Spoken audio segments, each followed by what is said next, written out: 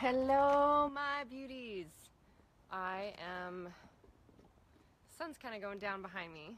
See that? If you can kind of, so I know it's getting darker earlier here in California, so we'll see if we get to how long we can last out here. I just wanted to be outside as I got to drop into this conversation with you guys. So if you guys are popping on, please say hello to me.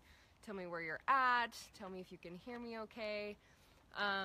I know it's always kind of last minute with I'm like, okay, time frame to be able to jump into this. And so I'm just gonna give a little bit of a context. Okay, we're talking about operating in divinity with your relationships versus out of domestication. And so for those of you who saw the live that I did the other day, and I referred to this again here in the Best Life Tribe and said I'm going to be diving into this at another level, meaning another level of answering some questions that came up for some peeps here in the group on how to parent and how to set, boundaries and how to actually, again, with our conditioning, it's like how to parent, how to teach our kids that it's like that's our job, how to do that without conditioning.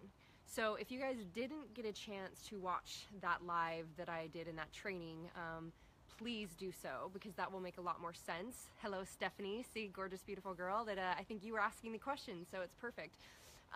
So please start there. Start with that training if you don't know what I'm talking about, because really in that I'm talking about domestication or domestication, and self-domestication, right? And so how we get domesticated as a society, but from the time that we're little, and then how we even start to self-domesticate, and then that's of course what we start to put onto our children and in other relationships.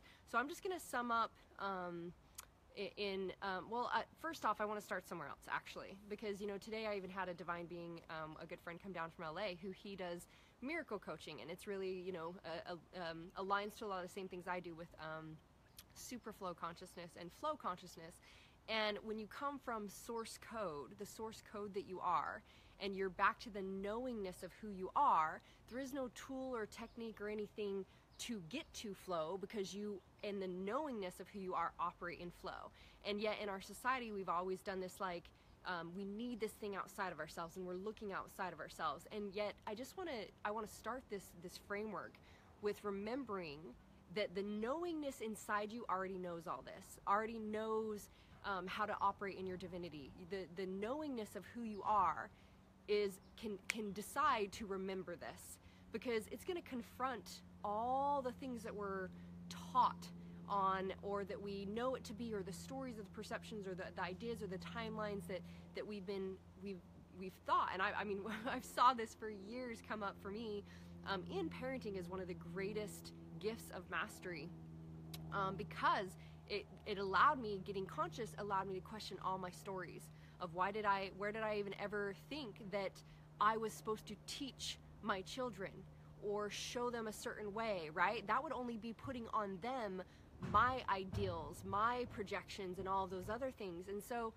the place that I want to start this from is to, if you look at it and you recognize the reason we're all striving to get to that remembrance and the knowingness of who we are, and operating from our divinity, operating from a place where we experience heaven on earth and bliss consciousness, we're striving for that. And the reason we don't know it is because we domesticated. Okay, so the truth of who you are knows that code and knows how to operate in that way, but we got foggy and cloudy, and we shut down and became dormant in our DNA and our ways of being to allow this to operate. So if you start to understand it from this point, that because you were domesticated, you're now seeking to get back to remembrance. So what if you had the greatest gift to be able to now allow your children to find that discovery of themselves, or be in that divinity of themselves, because we stop the cycle. You stop the cycle of domestication and conditioning and loving based on conditions. So what we're really talking about is unconditional love. This is what I referred to in that live that I taught, was that it's like everything we've done is out of conditioning, and so then hence there is no unconditional love. It's love with conditions. So we're raising our children with conditions. If you ... then you get this. Then you're a good boy. Then you're a good girl. If you don't get my love. You don't get my approval. So notice the if and. And I want to support as much as possible here. So I want to give some context and understanding to allow you to not just hear the tool and then go, okay, I need to do this, because it's when you understand why, then the allowing the new tool to be utilized to operate in that way becomes so easy and effortless. So I love giving some context and understanding to see the big picture, because that's really how I operate, is seeing the whole big picture. So the first thing I want you to understand and look at is that your relationships, or your children, if you have children, and you're tuning into this more for the parenting side, which is kind of where my focus is going based on some of the questions, is that your children are divine beings. Okay, so if you knew that every single person in your life was a divine being, you knew that your children were a divine being, then, and you saw them as a divine being who's already a genius, who actually chose in, and whether you believe, you know, you're aware of this or not, that them being in your experience, and anyone being in your experience, created a contract with you to be there for a spiritual law, a reason for you to have an experience with this person, to learn something and to discover something, to allow you to have all of the human experience. So, and most likely those people in your space, they've been with you several lifetimes, and they've been different contracts for you as you are soul family, and you're there to learn and have this gift in front of you. So when I understand it, and when I dropped the story, it was actually years ago, when one of the first times I did medicine down in Colombia, I got the direct information from Aya that it was like, your children are not your children. They're not even yours. And I was like, wow, it's true. Like, and when I saw that understanding that they are these beautiful beings, I think that's when I probably really started to speak out and express that they're my growth partners. Because all of a sudden it was like, I'm not their mother that's here to teach them. I don't have to teach my kids or have to show them, you know, the way to go. They're actually just here as beings in the contract with me of our growth process. And they are actually my teachers. They're just as much my teachers as I'm a teacher to them. We're just in the spirit experience to assist each other in our ascension. And so when you see all human beings as having the right, and honoring them with the right to experience whatever they want to experience, and having you know, them being a genius, even to see yourself in past times of consciousness or things that you used to do, if you were like, oh, back then I blah blah blah, and you see it as a bad or a wrong or demeaning thing, that's actually how else do I say, other than like it's still a low level of consciousness to even judge or shame yourself for a certain point of life, or if someone else is experiencing something you used to do maybe when you didn't know as much, to even think that you need to save them or show them. Again, that would be this idea that your way is the right way, and that they want what you want. And this is where we surrendering all things and letting go of control, just to simply know, I get to choose what serves me and what's right for me, and I honor you to choose what's right for you. So when you know that they're here on the journey with you, and they're on their own journey, and we try to restrict it, which is what I'm going to give you some feedback and insight around, but when we try to restrict it, when we try to restrict their journey, that is when we are actually becoming one of their greatest blocks. Because we are domesticating them, or putting our projection or our label on them, or you know, our ideals and our story or our timelines or what it should be. And we so unconsciously do this because we were raised that way, and our society is seen as you got to teach your kids this, you got to teach them how to be a good person in society. Let's just look at stories for a minute, right? Like, remember hearing like, you got to get good grades so you go to college so you can get a good job, right? Now, question, if that's really true, is that really true? First off, does everybody want a job? And does that fulfill everybody? And so it's like, from the time where, I mean, it definitely wouldn't work for me to sit and do a work for someone else, or do a job every single day, and I remember hearing that from the time I was little. It's like, you got to get good grades so you will be successful, right? So you'll be liked, so you'll be loved, so you can make enough money, so blah blah blah blah blah.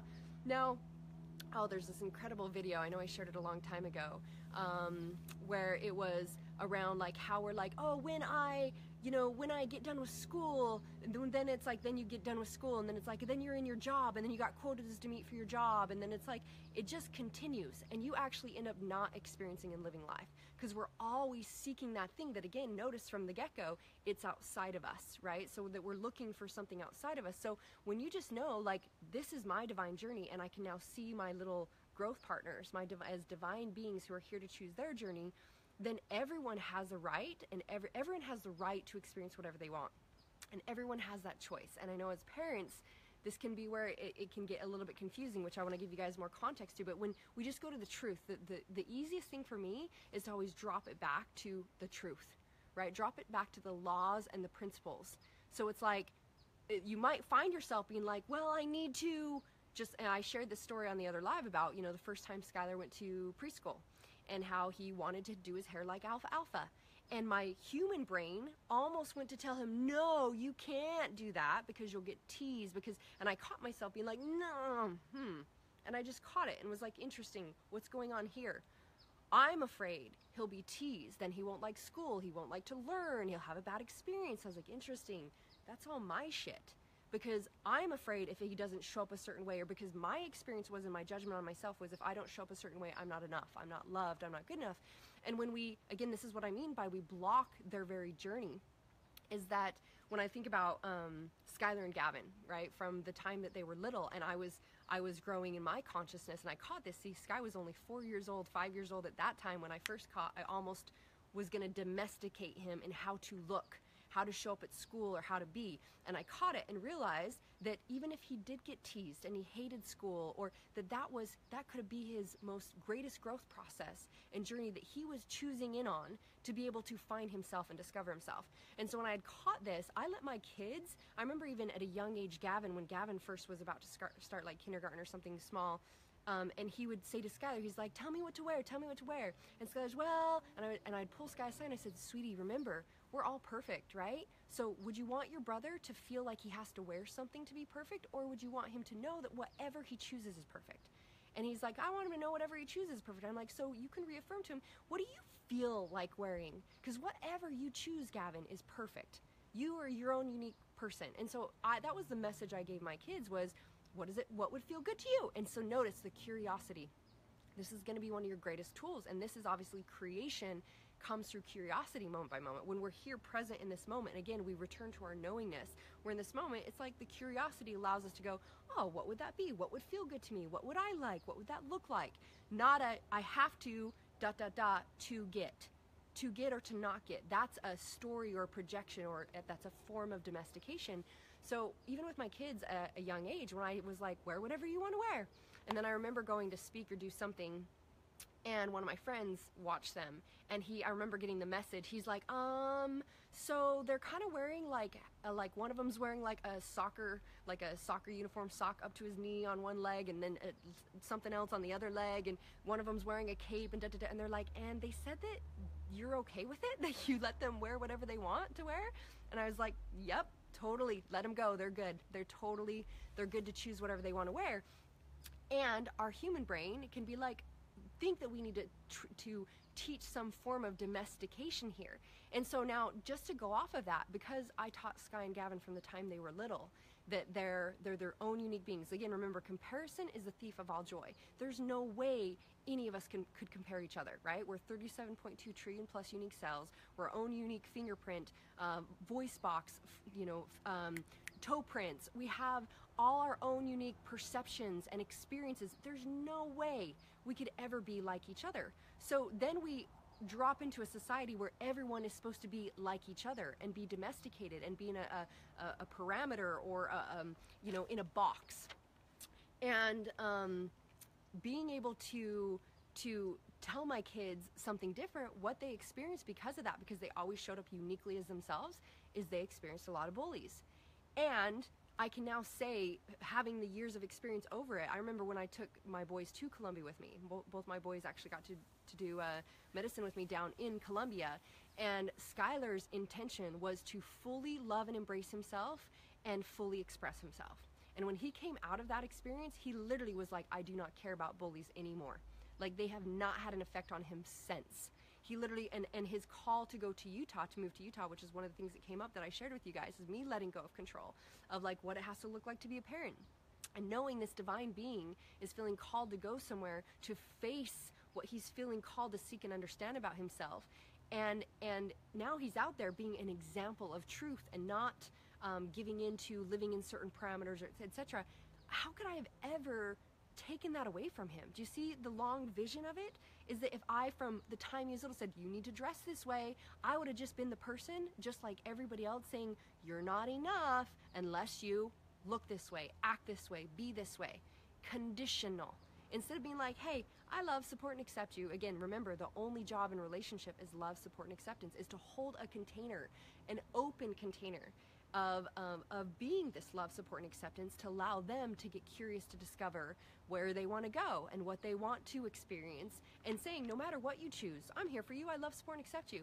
And seeing this now, I mean, Skylar, so Skylar's living out in Utah now, and he tells me everything, and there's so many things his dad has no idea that he's experiencing with his friends, etc. And that's just because I don't have a judgment or story of who's good, bad, wrong, or right, what he could or couldn't be doing. In fact, he told me his friends will, like, you know, put alcohol in their containers to drink at school. And I said, so have you gotten to try that? What did you experience with that? Do you have any questions about that? And he tells me all these things because we're just exploring and getting curious. For me to be a place of safety around that versus being like, he's hiding it, then he get curious about it, and then he just, it's like a form of manipulation when we try to control, which is what I want to dive into. But where I wanted to start with this, and you understanding, is that the big picture of our children are actually our greatest teachers, because you learn way more from your children than you ever could from your parents. And so knowing that they are divine beings, that are divine souls in these little bodies, their ages have nothing to do with it. And if you can see them from that vantage point, to say, okay, how do I be the space that they, I mean, for them to call you in as their parent is a very sacred contract. And to be this space for them, and to hold this container for them to then get curious and find who they are and what they want to be, what's more important? And that's what I caught myself when I was about to domesticate and say, oh no, you need to do your hair this way. I was like, whoa, wait, what's more important is that my child knows I love, approve, and accept of him no matter what, and that I can be that example of he getting to do that for himself. So when I asked Gavin, I'll share this, I wrote this down so I could be able to share this with you guys, because I actually asked Gavin, hang on, I'll grab this. I asked Gavin, I said, sweetie, if I'm going to share with some parents, thank you guys for the hearts, I said, if I'm going to share with people, you know, what do you feel like is most important for adults? I said adults in general, or parents to know. And he rambled off this big old long list, but I'll just tag point a couple, where he said, listen, treat with respect, don't tell them what they know, and what they know or don't know, and what they did or didn't do. Treat as you treat others, be open, talk soft, and get curious. Respond versus react. And these are Gavin's word, and they're very conscious because he understands this, but he was telling me experiences, we talked about this with his teachers, to where they'll say, you did this, and again, remember, if you go through the Epic Relationships breakthrough coaching that I have, goes really in depth into the principles of epic relationships, and even the languaging. Every time you say you, or you made, or them, or they, and you're pointing outside, obviously you're projecting onto someone else, and you're claiming to know what they thought or did and who they are, etc. And so as we got to talk about these things, I felt like it's important to share with you guys a little bit more context of understanding as to what happens when you first are born. What really happens? What happens is you come here with the gift of discovery, because the only reason you're here is to discover your divinity and fully express it. Again, we all have our journey of ascension, yet we all have our specific DNA codes and our shadows and the different things that we get to grow through that allow what you could call your mess to become your message, your core wounds to become your greatest core strengths, and those things to become the things that you share and evolve into your understanding. And it's acceptance of allness. We return to allness with all people, because again, there's acceptance of all things, because we are human, and human is to be all things. So just as much as I'm a bitch, I'm an angel. I am all things, and I could never deny that. It's the craziness would be to deny that, because that's trying to run from or force or fight. So I'm giving you just mini context around this, and that when you're born, you're just here to discover yourself. So I call it, and I teach, there's the 4 stages of life, where there's, first you're born, and it's life is happening as you. You're literally crawling around, right, as a baby, being like, oh, how do I use my fingers, and what does it feel like to do this, and how you're discovering how to use your body, and you're also discovering, what do I like? Do I like to play with this? Do I like to play with that? Oh no, I don't like that. Do I like this? And you're in discovery mode. Well, it's usually around age 2 or so, sometimes even before, where what happens is we shift into life happens to me. because all of a sudden what happens is this domestication. We start to become more aware of the domestication, where it's like, you're going here, you have to wear this, you have to sit down, you have to act this way, you know, this is what it looks like in church, in a restaurant, or when you're around other people. And we begin, that life happens to us, and we feel more like a victim. And so moving from life happens to us, if we choose to become aware, which is usually as people, again, now remember, and I said in the beginning, we're seeking that remembrance and that truth and that freedom and that flow and that just being of who we are, because we got domesticated and forgot how we were there. You were there when you were born. It's just like, ooh, like it's just a discovery. And so then if we choose to become aware, and those who choose to step into consciousness, which all of you guys obviously are doing and on the path to that, is all of a sudden we realize, no, life happens for me or from me. I'm the one who contracted that, attracted that, created that. I spoke that, I thought that, I perceived that, I feel that. And I, the principles and the laws, received it. That I did it. So, and it happens, and if even the things that you're like, no, I didn't attract that, I didn't want that, etc. Well, we know vibrationally and even perception-wise, or even if you're not aware of it, unconsciously, how you chose and called that in for your greatest, highest good. So you did do it for you. That's why everything happens for you. And the basic law and principle I would love you to always remember is that there is no such fucking thing as mistakes. You can never have made a mistake, and you never will make a mistake. Everything in front of you is perfect. You will always choose the right path. You will always go the right way, because it's there attracting you and pulling you for a reason. It's spiritual law to come up to allow you to heal what's still there and see what's still there to only have greater. So everything you're choosing only allows you greater. So there is no such thing as mistake. So if there's no such thing as mistake, then we know everything happens for us. Now, most people will stop at this level of consciousness. It's just like, cool, I'm a creator. Not realizing that there's a whole nother level of our interdependence with the multiverse, which is life happens through me. And this is what I mean by just this knowingness. When I just set up with an intention and knowingness, it can flow through me to guide and direct me to exactly what else I wouldn't have seen. And so that's that allowance versus when we're trying to control. And so think of it as a perfect, beautiful formula of divine will and, divine will and surrender. So it's like intention with surrender, right? If everything is intentional, I'm a vibrational intentional being to live in love and acceptance and abundance, and I'm intentional, everything flows directly to me to allow that intention, yet I get to surrender versus trying the human self be like, okay, I want that, so it has to be this way, and I'm gonna control it. And it's the same thing with parenting, guys. So please pop up if you have questions along the way with this. But I just want you to hear and understand it. That's why we went through, we start in discovery and we start to block it off. And the whole point is that we're returning to discovery. The other thing that happens to us because we go into this domestication, which is like, again, putting our ideals and our stories and our projections onto a child or that we got put onto us, is that when I call this the other thing of finding your zone of genius. You start off in your zone of incompetence. Say for instance, like, you know, maybe something like bagging groceries. Pretty much anybody could do it. It doesn't take that much competence, right? How did this work with values and truths? Awesome, Stephanie. Tell me a little bit more of what you're asking specifically there.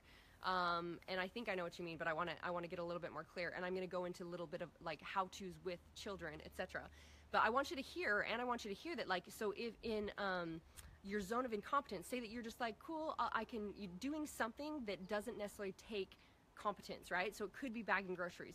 Then as you have more discovery of yourself, you start to get guided to like maybe something that's your zone of competence, something that it's like takes a little bit of skill set or a little bit of training or information for you to do. It's a little bit of a competence to do it. If my daughter takes something that doesn't belong to her, okay, cool, awesome. I'll jump back to that. Remind me. Then if we start to understand ourselves more, we start to do something that would be our excellence. Now, most people, again, get stuck here because zone of excellence feels comfortable. It feels like it's something you control. It's something you most likely get paid well to do.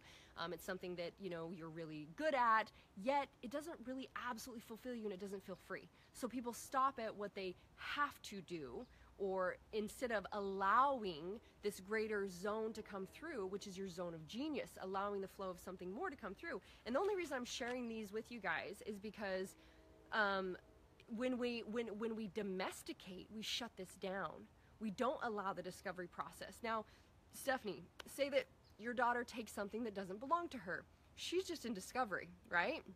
Now, if you say, you did that, you're bad, we've domesticated. We've said that instead of, think about it, it's like, just like there's so many rules around, sexual teachings with children, right? It's like to avoid their private parts or talking about them. You don't say that word. Well, what are you teaching them? If you're teaching them, I don't even talk about a part of my body and say that, then aren't we already putting on a frequency of that it's bad and wrong and I should avoid this, or I don't have any feeling with this or have any connection to this, versus like, yes, that's your penis, that's your vagina, this is what that is for. So we're going back to just information versus having a, if you did that, you're bad and wrong. So it's like, asking curiosity questions. Okay, sweetie, what made you want that? What is it that you're seeking? What do you, I really want to have that too. Okay, I can understand that. And it's realizing that it's just curiosity that your child is wanting to do it. But when we start to go, okay, so if we have something and it disappears, how would you feel? How do you feel if something that you have disappears?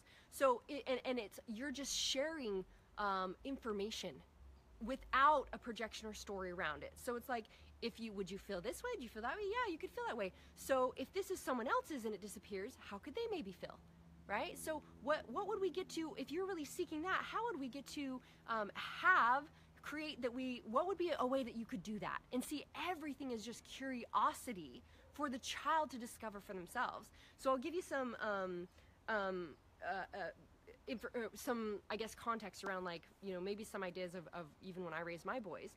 And so it's like, again, if I create a container of love, support, and acceptance, and it's just curiosity, I'm saying, like, this space, you're free to discover. They never know what it feels like if they don't try something, right? See, so when we as parents go, it should be perfect, and we're pretending to be perfect, and we're pretending they should only do certain things that are perfect, we have a story. Good. I'm so glad you get that, Stephanie. It's like, she's just a little kid being like, what does this feel like? What is this? What is that? It's just like I say how I was, contracted. What does ultimate forgiveness feel like and look like? Why do you think I contracted my former to have an experience of being cheated on? And yet I spoke that out. I looked for it. I attracted. I did all that so that I could experience that and know what that felt like. Now, if I had a story that cheating was bad and wrong, I would still be shaming, blaming, and blocked from the freedom and the gift and evolution it gave me and it gave him.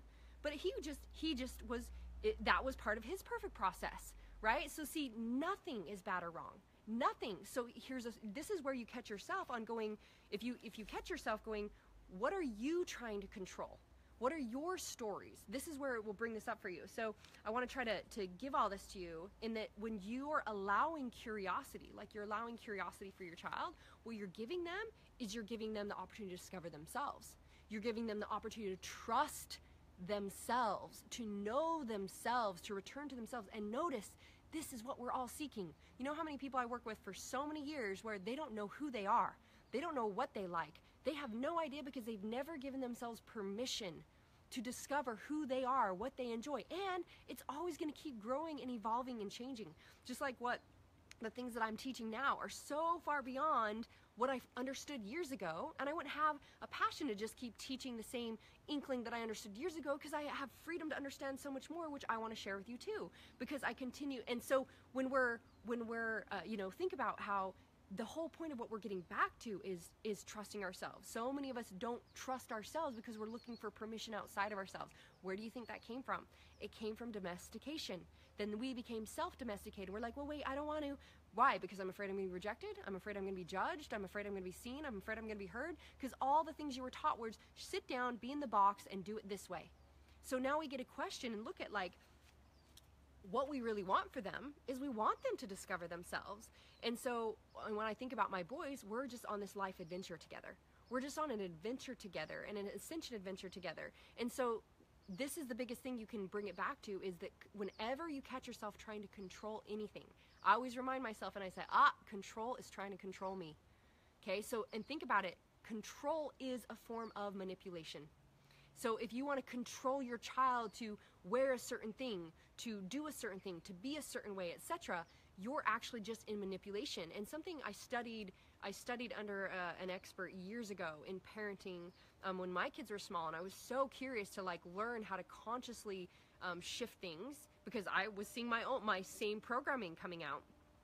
And I remember at first, before I learned a different way, I used to, when they did something like they fought or they hit or da-da-da, I was like, I sent them in the corner. And I remember Sky had to like sit in the corner and have his head in the corner, and it's like for so long, they just hate it and it absolutely sucks. And here it's like we're being taught like, oh, they'll hate that and then they'll not want to do the thing again. Again, this is just like us putting on a punishment, saying you're bad or you're wrong. Now, what I learned from this expert was that it doesn't work the whole entire time. And what I noticed is the same things kept happening. It was just, what happens is they're in the corner, pissed off that they're in the corner, and all they're thinking is, how do they actually do it without getting caught next time? Because again, they didn't learn a solution. They didn't learn how to communicate. So if they're hitting, they didn't learn how to go, oh wait, what does that feel like? How would I feel with that? Like, what am I actually wanting? How would I actually get that? We don't teach them solutions. We're just putting on them our forced solution. So it's like corner, right? Like that. And when I understood this, I was like, oh my gosh, like I'm not teaching him solutions. I'm just actually manipulating him. And he's just learning, standing in the corner, trying to figure out how to manipulate situations and how to hide from things so that it becomes an outcome that he thinks he's seeking. So when you realize that, when we let go of control is always controlling us. And so, like I said, from the time they were little, of what they wear to what, how their hair was. And I realized, I think I shared this on the live the other day, of how even being a nutrition fitness expert years ago, and this might be something like you're talking about, Stephanie, with like setting boundaries, right? It's like, it used to be, okay, cool, we sit down and we always eat a vegetable and, a protein, and you have your carb. And I would teach my kids, like, this is how your body works. This is what your body requires to be healthy. So you give them information and you're like, and you get to choose. Like, so, I mean, it used to be that we'd go out to eat and I would say, cool, as long as you feed your body some healthy food, you have a choice. You want to have a dessert, if it was somewhere we were at, or a party.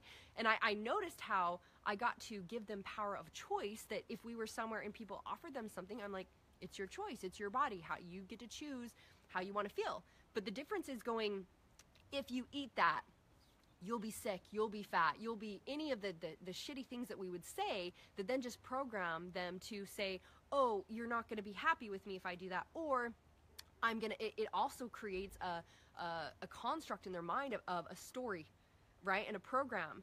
And so,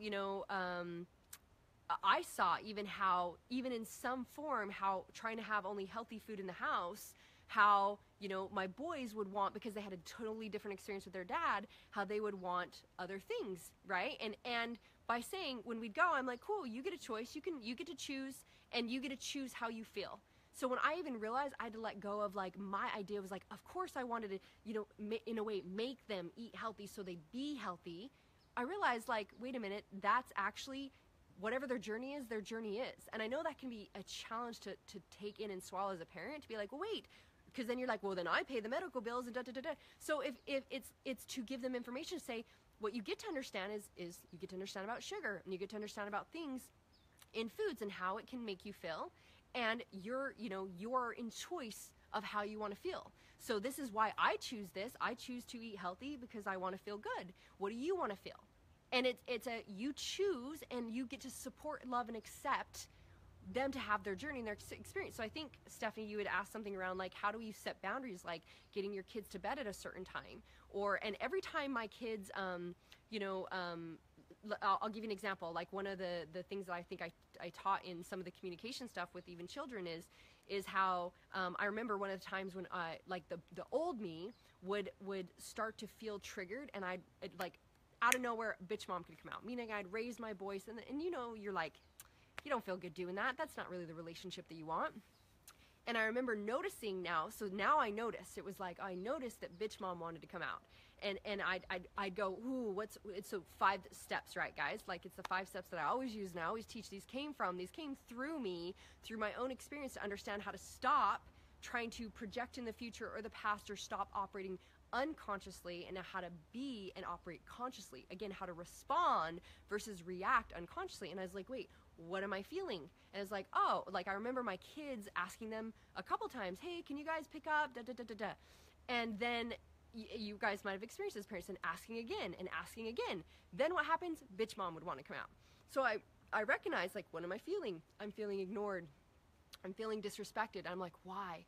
Why is that? And I recognize that I had a story there because from the time I was little, again, I was suppressed from expression. I couldn't speak up or have a voice. So it was like, there was that rebel part of me that was like, don't fucking shut me down. Like, don't not listen to me. It made me feel disrespected because as a child, you always had to listen to the adult. You always had to do what the adult said or you were going to get it. We got spanked. We had like very, it was extremely strict, way of being raised. And so all of a sudden I realized that here I had this idea that they didn't listen to me and I was being disrespected because they weren't listening to what I said. Now, did I want to be the same old program and the parenting that I had and force my children to do something or not have a good relationship? So I'm like, why is that? Oh, it's a story for me that if they're not responding a certain way, then I'm being disrespected.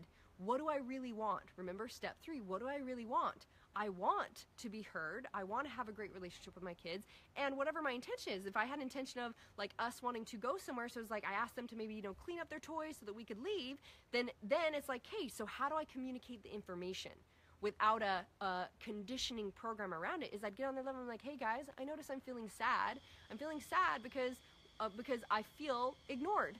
And what I want is when I notice that when I say, hey, I asked to do something and it doesn't happen, then I felt like I was being ignored. What I really want is I just want to feel heard.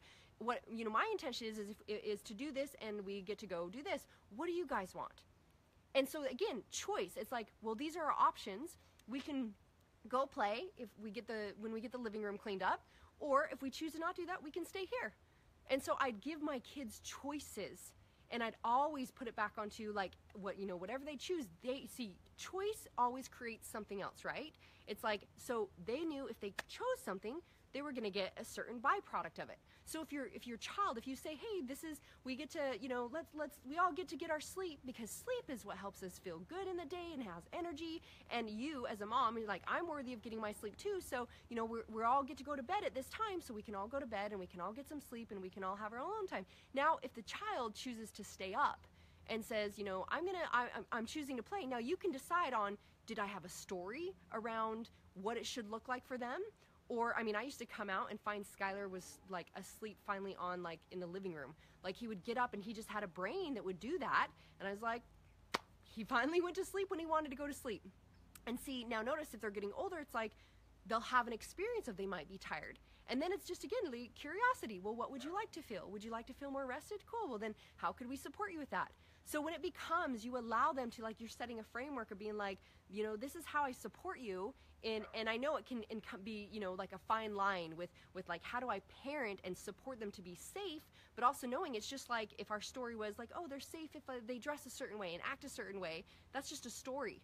Okay. So it's like when I used to walk outside with them to cross the street, I just say, oh, good thing we're always safe. We always look both ways, versus saying, if you cross the street, if you talk to a stranger, you're, that's bad or wrong. Like, right? Like you see the difference between like just saying like, we're always this, and this is the information we get to look around us. We see all the cars. So how can we be safe?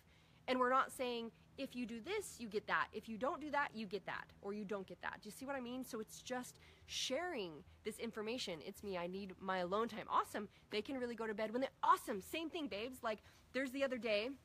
So Gavin was packing because Gavin's going to be going to Utah, and he'd packed up stuff or put piles. And I said, babes, what I would really love is I'd love if you can go through those piles and get them organized. So then Jackie, my nanny and house manager, can assist you in putting these together. And he was like, no, I don't want to do it that way because I want to do this. And in that conversation, right, I realized I'm like, my only intention is the sport you love. I'm like, I want to maximize Jackie's time, your time, you to be supported. I'm like, so that's my thought of how it can be the most effective. And he's like, well, this is how I want to do it because of this. And I'm like, sweetie, if that's the way that you want to do it, as long as it gets done, you're in charge. And he was like, okay. And I recognize that's a different me than that would have been like, no, you need to do it this way. So we save your time and Jackie's time and da-da-da. And when he actually explained it, I heard what he was perceiving and how he thought it was best. And again, this is a discovery process, how he organizes, how he likes to do things. And so I'm like, sweetie, you know what? I don't care how you do it. I don't care how you do it. I'm like, As long as you're doing it and you're in charge of that, awesome. So see if you're like, hey, this is the end result. So the end result might be, okay, guys, at 8 o'clock, mommy gets her alone time. And so, so, as long as teeth are brushed and you're in bed and you get to go to sleep, mommy's door is going to be closed and I get to have my alone time. Or that we get to have like the getting quiet time, right? But it's not like, if you don't do this, I don't approve of you. I don't, that comes with any you're not enoughness. If you don't listen to what I say or do it the way that I want to do it. And that's where it really is, Stephanie, you said it so perfectly, because what you're really talking about is it's really always our own shit. And now can you see why your growth partners are your greatest little reflections? They are a reflection of your programming. They're a reflection of how your stories, your ideas, and when again, each little one that I caught, just like I caught the feeling disrespected, it was like, oh, that's why bitch mom would want to come out, right? Oh, that had nothing to do with them. And then I'd look at them and go, ooh, if I was feeling a little, had some story about time and I had something to accomplish in my business and I started like trying to get that done and the kids started making noise, all of a sudden I started feeling myself like this, and it had nothing to do with them. It was my own internal shit that's like, oh, I feel overwhelmed and I want to get this done. So again, calming down, and this is where you're going to practice not reacting, but getting calm, just like Gavin said, get calm, get soft, and get curious. Get curious about it. When I get curious, I'm like, oh, what I'm seeking is a little bit more support for my headspace. So I'd go to my kids, I'd say, hey babes, hey, I'm intending to get some more things done, and I just noticed like all the noise is a little distracting for me. Could you guys either go outside or could you go downstairs? Can you support me and could you do that for me right now? Yeah, Mom, we can. See, so I just make a request, a clear request of what I'm seeking, and give direction to that. But there's no we take out all the drama and all the bullshit, really. And so when we noticed that it's our own shit, it's our own stories. So that's where you get to go, what are my stories, or what am I trying to control? That's really the easiest question. What am I trying to control? If you're trying to control something, you're feeling resistance around something, remember, it's only resistance energy. It doesn't work until you get curious about it. Is it to allow you to find a different solution? So when I think I've shared this before in some coaching, but when I remember I used to think that mornings and breakfast were just pure hell. Because I remember I'd get up early so I could get my workout in, so I could wake up my boys. And then it was just between kind of the okay, did you get dressed yet? Okay, awesome. Okay, hurry and get dressed. Okay, okay, hurry and get dressed. Just to get them out to the kitchen, to get them to eat food, and then be getting them out the door. And I realized, of course, breakfast was hell. Because I was, first off, speaking it. I was perceiving it that way. I had that feeling and energy. I'm reconnected. I was waiting. It said trying to reconnect. I knew it would work. Perfect. So when I might get to go inside. When I noticed that my energy around it was all creating that, I was like, whoa, wait a minute. No wonder this is reflecting perfectly the way that I was choosing to experience it. And so if I'm just like, what do I really want? I want it to be easy. I want it to be flow. I want to wake up and teach my kids empowerment, how to have a great day, right? Cool. What do we want to create today? And so we started getting curious, how else can we have an easier morning? So we started to get up half an hour earlier, so there's just more time and space for that. We started setting out clothes by their beds in the night before. We even set out the breakfast placemats and their dishes for breakfast in the morning. We pre-packed most of their lunch, so it was just we kept, and each one of these things we kept figuring out to make it easier and easier and easier. And then it literally just became it was cool, you guys got plenty of time, awesome, your clothes right there, cool, you guys focus on that and I'm gonna go do this, and I'll meet you out in the kitchen. And we'd find fun ways to be we'd have a little timer where we flip the timer and be cool, let's see if we can beat the timer, and I'll meet you out in the kitchen within 5 minutes. So it just becomes, I'm just here as a part of their experience for them to discover the fun ways they get to get dressed and the things that they love to do and how they love to express themselves. And what I was saying earlier around the expression piece or the discovery pieces, now I see how, I'll share with you one more story of how and this was just 2 years ago, guys, when I realized I was at a conference I got invited to called Archangels, where it's a lot of high-level influencers really come together to be angels, to teach certain things. And I remember a good friend of mine sharing how his son wanted to be a video gamer, and how he grew up with his dreams squashed because parents are this is what it should look like and what you have to do and what is acceptable. And so his son wanted to be a gamer, and he was how could he support that? And I got bitch slapped because I was oh my gosh, hi Polly babe, for years Skylar, I knew I resisted them doing video games because I'd seen, you know, their dad's experience with video games and just kind of like wanting to play video games all the time. I remember my brother really struggling with video games growing up, where he never went to school, and my mom would like have to go find him when he was at the video game place. And so I had these negative associations to someone playing video games. Now you look at our society today, and where like kids are able to, like what Gavin's able to do, where he is so expressive. He's been inside today filming, like, you know, all these clips of him like doing fun little things. He found this expressive nature, and realizing that when at that point in I again was open to, cool, what do you want to experience, was like, all right, and I set a parameter for them, like, okay, you get like 30 minutes a day to do that kind of a stuff. And I remember one time having a conversation with Sky where he said every time I'm on YouTube, all of a sudden I feel like I'm in this invisible bubble that is like ideas, and all of a sudden I get all these ideas, and I'm seeing these things, and it's popping up, and it's giving me like all these things are coming up. And I was like, wow, I didn't understand before that was his experience with it, because that wasn't my association to it. And so when I went to this conference and I really like I heard him say how he was doing everything he could to support his child's dream, I realized I had been squashing my child's dream. I had been squashing Skylar's dream, just because I knew every time he told me about some sort of game, I was like, I was trying to be like positive, but my frequency is like, I don't want you to do video games. And after we had this conversation, he told me that. He's like, yeah, I totally recognize how I'd share something with you that I was excited about, and you're like, and didn't want to know more, didn't want anything to do with it. So I came home from that conference and I was like, Skylar, I realized, babes, I have not been supporting your dream. I was like, and I explained why, because I had these associations. I was afraid that you'd just end up playing video games and, you know, not really have a life, and that's just my story. And I know you can do with it and be with it whatever you want. How do I support you in that? Bali girl, come here, baby. She's hearing stuff. So then it was like, how do I support you in that? He ended up getting into music and became like, we did his first DJ event to earn money for his gaming computer. He started to explore with it and express with it. They started making videos, and he started doing all these things. From that, even Gavin now has his own YouTube channel where he does, like, he's just this big source of expression. And for other kids, he's like, every time he's been with his friends, he's taught them how to like be themselves, or like do these fun things and just create these things. And I'm like, wow, would my kids have ever discovered what they love if I didn't allow that discovery? And I almost squashed it. And believe me, I'm still doing it. I'm still always growing and expanding. Yes, so Stephanie, you're saying you're allowing them to experience and providing the information to support them in their experience. Exactly. So how do we, you know, when we catch what we're trying to control, and notice if there's a story around it, oh, you have to get good grades to go to college to get a good job. It's like, well, wait, is that really true? That certainly didn't apply to me here. And instead, what would draw to how would I let go of that story or that perception or that projection, or see that ideal exists? And so the other thing that you get to do is notice if you're using the word if you do ... then ... That's one of the greatest ways to catch ourselves in conditioning and realize that, wait, no, I'm just going to share information, right? I'm just going to share.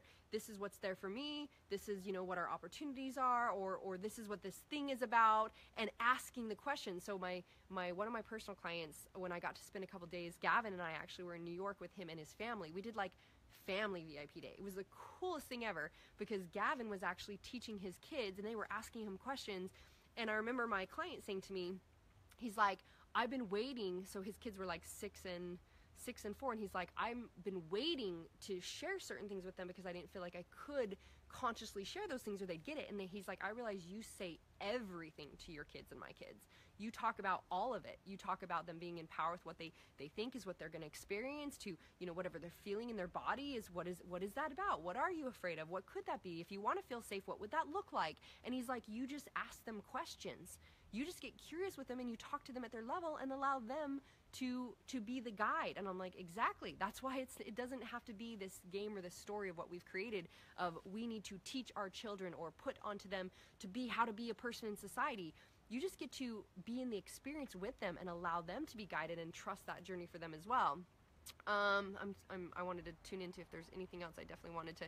And please, guys, if there's any other questions that are coming up, other than, oh, this is the other thing, and I think I mentioned this before, is like not claiming, like a lot of times, and this is a conscious shift, is to not ever claim what's inside someone else or what they meant or what they thought or what they did.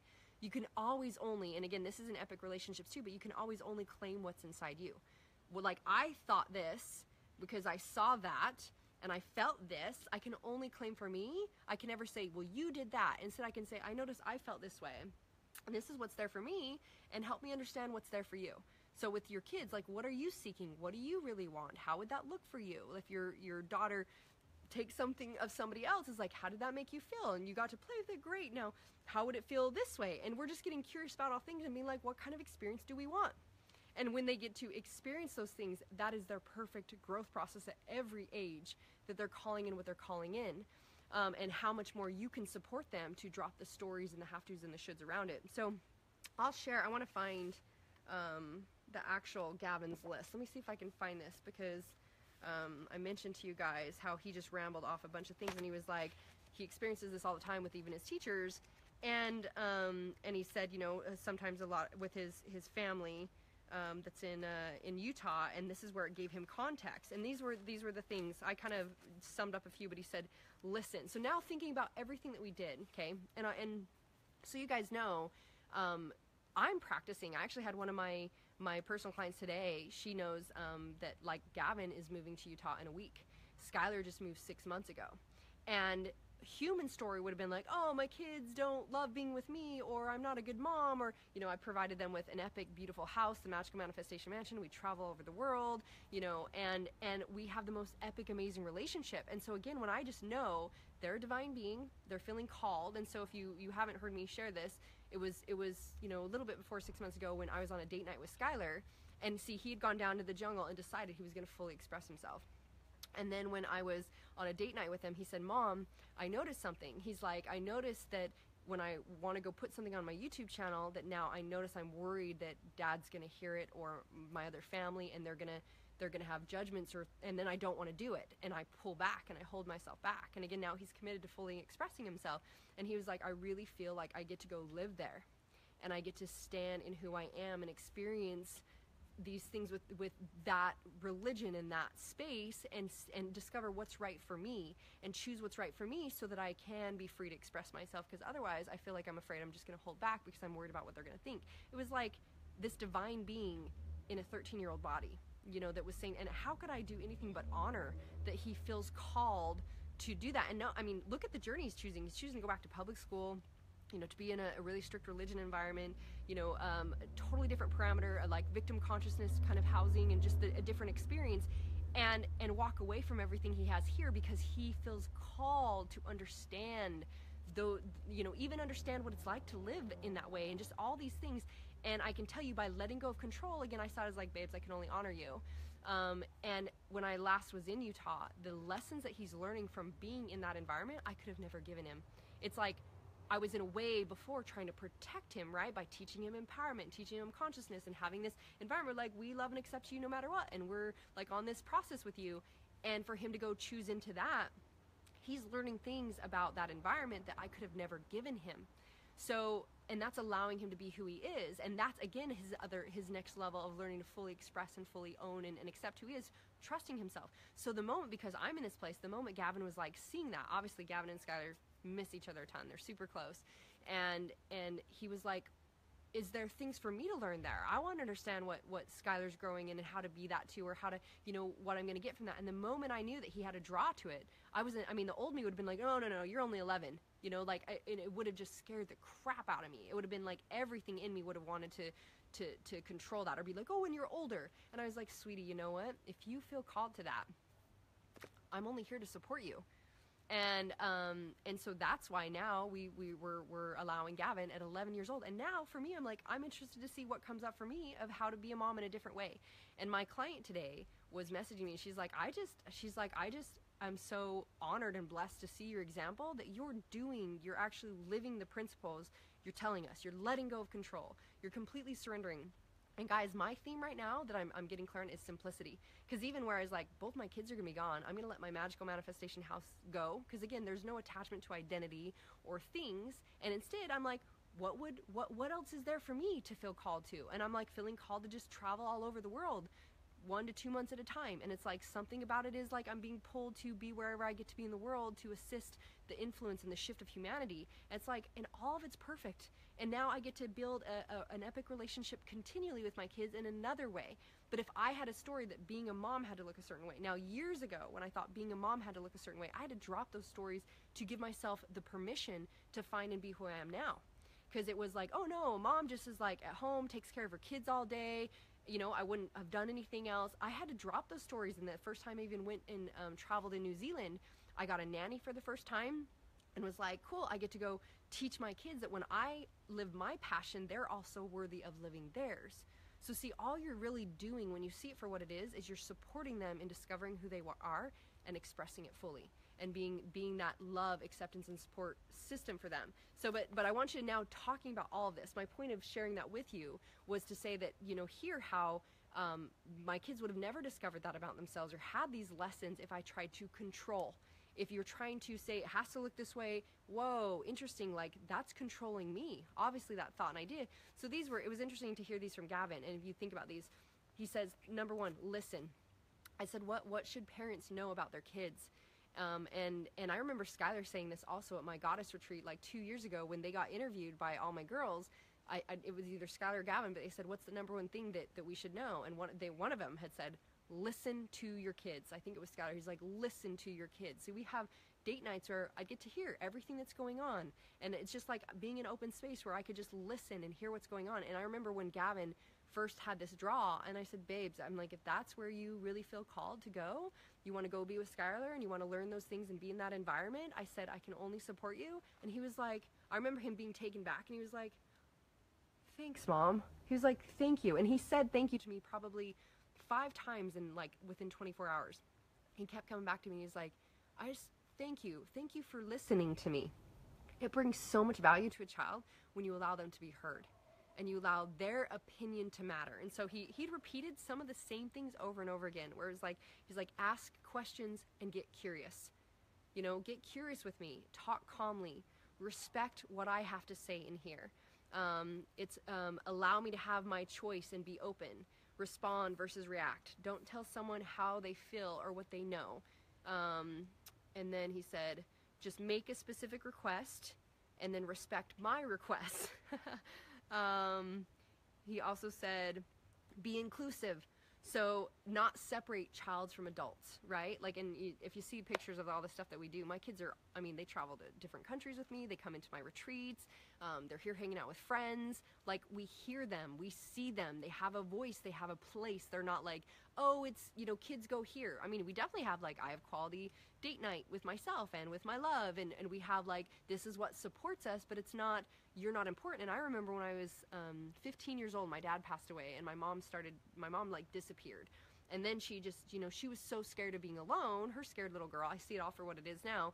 She was desperate to find a man so that she wouldn't be alone. And I remember her they bought like nice yummy food for them and had certain things. She's like, oh no, that's for my date, that's for this. And I remember feeling so like, you picked that over your child.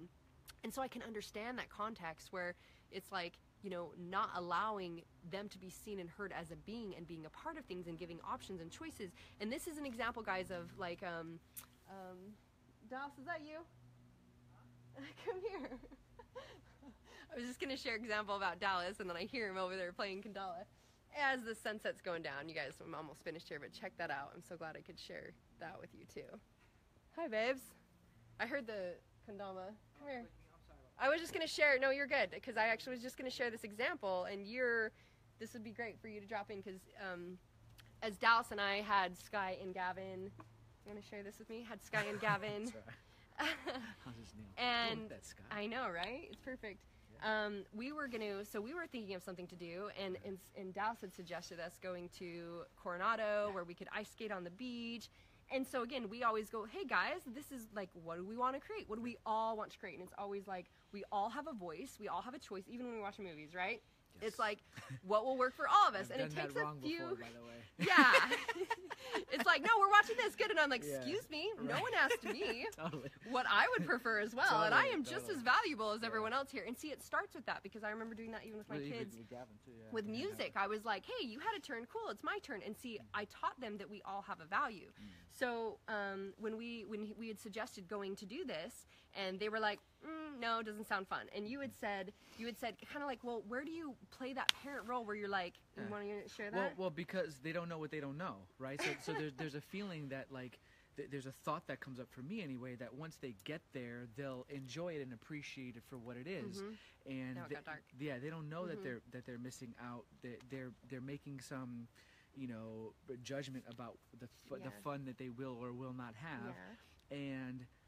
And then I recognize, now I recognize Yeah. that it was me thinking that I knew better for what, you know, like they may still And get I was there going and to say, have a or horrible do they time. not know, right? Like he Right. was realizing, so we went on our own date night the other night. He took me to Hotel Coronado to, you know, where the ice skating rink is and whatnot. And he's like, see, and I was like, yeah, I bet, you know, there's a chance Gavin and Sky could have come and be like, this is cool. And he said also he remembered like doing this as a kid and be like, I could have gotten on this ice skate rink, instantly fell on my ass and was like, I'm done, I'm going home. And they could have also been like, this isn't our scene. Again, so his idea was, you know, maybe not necessarily getting to be a parent, was like, wait, how do you enforce in a way, like parent them to be like, you got to try this and experience this to know what this is. And to have some sense, but because it's like, you know, they're making a decision, but they've never experienced it. So it's like maybe you get them there and they have an amazing time. But this is the thing. Oh, this is great. what I learned. I But remember. it's I still, remember either way, sharing. it's a judgment. I remember sharing with you. I think this was like Gavin. He's an empath. He does not like fast, speedy things. We even went to Disneyland with his school, and he was done by 1 o'clock. My old self would have been like, oh, no, we paid the money to come to Disneyland, we took the time to come to Disneyland, let's just be, and it was like, cool, baby, you're done. Like, that's your feel, because I know he can only take up so much energy. And when he was little, I thought I knew better. Like, we went to Lagoon, which was this amusement park near our house, and I remember those rides that are like the tilt-a-wheel thing. And they're so fucking fun. We're Sky, and we laugh our asses off, right? So I remember I convinced Gavin, I'm like, babes, I promise if you try it, you're gonna, I swear you're gonna love it. You're gonna think it's so fun. I just for sure thought once he tried it, he would love it. And I remember we're on the spinny wheel thing. The guy that I was with and Skylar are laughing, and I'm like, and Gavin's, rah, rah, rah, rah, the whole time, and I'm just like, I just felt so horrible. I couldn't stop the ride.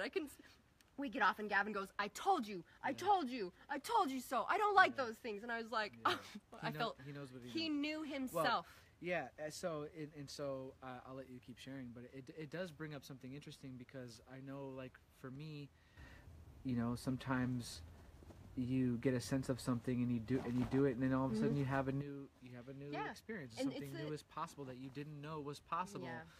Yet where that's usually coming from is the judgment that you know better. So and this is where I say it's a fine line as in being a parent, as to where you get curious with them, and like we know, they didn't like salmon. Now then once they tried salmon, they're like, we love salmon, can we have salmon? And so it's like, see, when you try things, you might discover if you like them or not. What do you want to experience? What would be possible?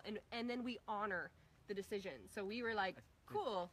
The biggest challenge now for me has been like around food and having, and I'm sure you're sharing, I don't know if you have shared about that, but it's like, how do you get them to eat their vegetables if they don't want to? See, but again, and this would be like, as a child, I said as they were little, we always had like, cool, we always pick a vegetable, we pick a thing, and I just told them what was good for their bodies, and they would literally be like, I want broccoli and I want this and etc. And as I got older and realized, even for us to say, your body needs this, we're creating a story. You have to eat this way to have this. We create the parameters and the hologram, the illusions of that, when I know that our cellular structure we design, like we physically design. So what would be more important is to them to feel loved and accepted, not like, well, you didn't eat your vegetables, I'm not happy with you. But to be, again, and I was sharing with them, is that we share information. Like, our bodies require these things, or we can use these things to help our bodies. So we get to have a choice, and we know that we're always in choice. And Gavin, I see how he's always like, no, that'll make me feel sick. Like, we can have those choices. So if you guys have any other questions, you might even have one for Dallas here, as he's gotten to, they're just right here. Yeah, I just seen it. Yeah.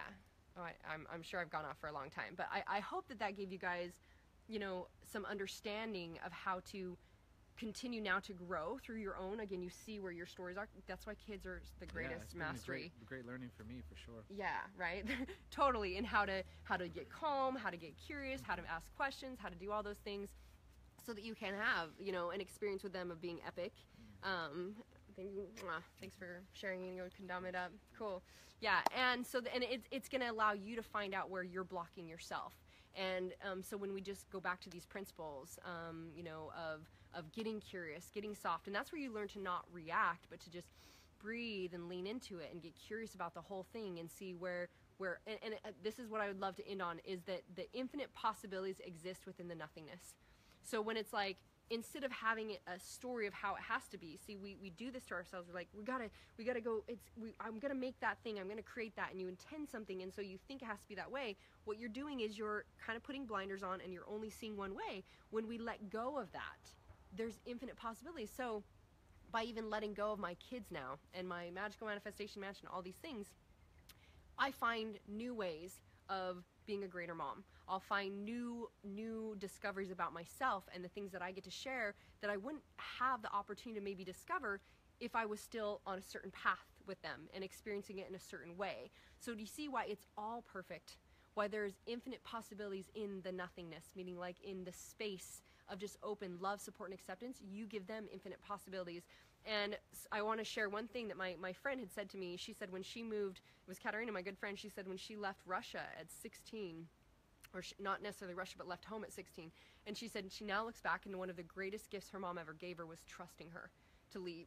And she said, Marci, you just simply trust your boys as divine beings, that you've given them everything that you're meant to give them, and in this way, and that you trust their path, you trust where they're going. And I was like, that meant so much to me, because I'm like, yes, that's exactly it. I trust them to trust themselves, to know themselves, and to discover themselves, and I can trust that it's all for them, it's all for me. And when we allow that beautiful divinity to be there, that's the gift that we have in front of us to create even more epic divine relationships. So I would love to know if you guys have any other specific questions. I was glad we got to dive into this, and just because this is such a gift for having that experience with our kids, is to create greater relationships and to end this cycle of domestication and be able to literally to rise our humanity, to rise all of our experience, and what a beautiful relationship you have with them when you choose to now operate in these ways of curiosity and respect and exploring and whatnot. So I love you guys so much. I'm gonna go see what my Gavin babes is doing, and enjoy the rest of the sunset. You guys have an amazing, wonderful night. Love you.